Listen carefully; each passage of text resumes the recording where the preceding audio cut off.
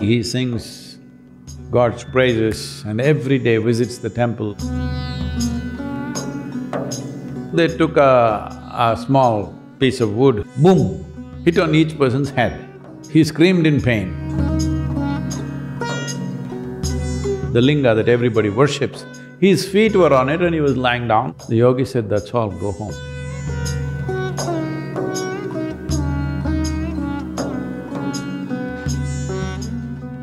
There was a great sage, a well-known, even today, hugely celebrated sage whose name was Namdev, who came from the present state of Maharashtra. He was a devotee of Vithoba or Vitthala. Vitthala is one form of worship which this temple in Pandharpur kind of galvanized a whole devotional movements, and Namdev stands out in that. So every day, he is a devotee, he sings God's praises and every day visits the temple, spends long time there. He is already known in the town as a very great devotee. So one day somebody looks at him and they say, "See, all your devotion is fine, but still, you have not realized anything, you're not enlightened." So Namdev got picked. How do you say, "I'm not enlightened, I'm just living for God, every word I utter is of God. How can you say I am not?" He said, "See, outside the town today, under this particular tree, a few yogis have gathered. Many of them are enlightened beings. Maybe you should go and sit among them, you will realize what you lack. You're becoming a celebrated devotee, all right? Slowly people are celebrating you more than the God. So you must go sit there." So Namdev said, "What's my problem? Let me go on." He went and sat there.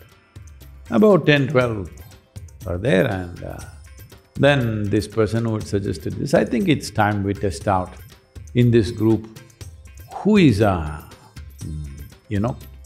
Kachagada, who is an unburnt pot. How do you find out who is an unburnt pot among these 12, 13 people who are sitting there?" So they took a small piece of wood, a plank, a thin plank, and went and boom, hit on each person's head. By the sound, they will know who is an unburnt pot. When they came and hit Namdev, he screamed in pain. Then they said, "This is an unburnt pot." Then Namdev felt deeply insulted, humiliated among people, and then he asked, "What should I do?" They said, "All your devotion is fine, you're doing well on that area, but there's no realization here. You need a guru." He asked, "Who is that guru?" They said, "See, if you go like this in this jungle, there is one little temple, there is a yogi, he's the best guru for you." He went there with a lot of reservations, he went there. When he went and saw, the guru was lying down with his feet on the deity or the linga that was there, the linga that everybody worships. His feet were on it and he was lying down and enjoying the afternoon. Namdev saw this and he was aghast. He's a devotee. He doesn't even… in India most people won't even stretch their legs towards this. They will never stretch their legs towards me, because that is considered highest level of disrespect. In a temple, they will never ever sit like that. But here this yogi is putting his feet on the linga and lying down. Then Namdev became very angry and he said, "What is this nonsense? You got your feet on the sacred linga and they tell me I must learn from you?" The yogi said, "Oh, is it? My feet are on the linga, I didn't realize. Do one thing, I'm so very tired, can you just, take my legs and put it this way?" So Namdev lifted his legs and put it this way. Where he put his feet, there another linga came up. Oh, I'm sorry, once again on the linga, put it here. He again moved it here, another linga came up. Wherever he put it, one linga came up. Then Namdev looked at him completely bewildered. The yogi said, that's all, go home. And then Namdev went home and he never went to the temple. People said, what happened to your devotion? You did not went to the temple? He said, I was a fool, I thought he was only in the temple. Now I see him everywhere. So I don't have to go to any particular place. I will go to the temple when I need to. I have no problem with that. But for me, wherever I look, he is there right now. This is what consecration means. Living in a consecrated space means that wherever you look, whatever you touch, should feel like divine. To create such a space at home, here as a thing, because when we create here, some of you will just smell it and go.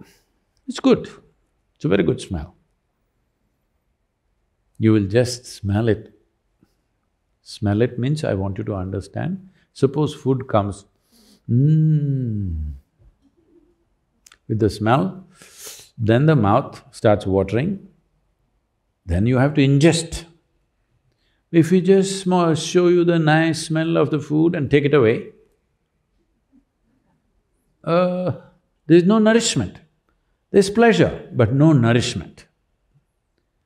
Then some will eat once in a way. So once in a way, partake in what we refer to as sacred or divine, essentially intensified life, core life. Or you soak in it, these are the choices. Whatever your choices, they are your choices. If you think you have a very long life, you can come once in a way, partake in it and go, it's fine, because we know one way or the other you will spread it. If you want to soak in it, if you understand, you are a mortal life, life is not forever, you want to soak in it, then such possibilities are there. We will be creating various opportunities where people can live and work and live here, create their own office spaces and live here, various ways. Many possibilities we will unfold in the next 12 months or 18 months. Slowly, the unfolding of this will happen. The idea is maximum number of people should soak in the divine, not just have a little flirtation